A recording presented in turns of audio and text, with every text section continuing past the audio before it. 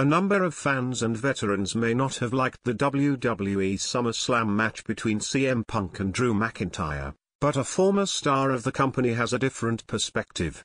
The ex-WWE star in question, EC3, believes that despite the bracelet debacle, the match had a good story. The Second City Saint faced McIntyre with Seth Rollins as a special guest referee at SummerSlam. While fans expected a violent match, considering how much of a grudge the two stars had against each other, the bout was focused more on Punk's bracelet than actual in-ring action, which has received much criticism over the past few days. On Sportskeeda's The Wrestling Outlaws, NWA World's Heavyweight Champion EC3 talked about the silver linings of the WWE match. Watch the full video below. According to Vince Russo, the upcoming fight between CM Punk and Drew McIntyre can only go one way.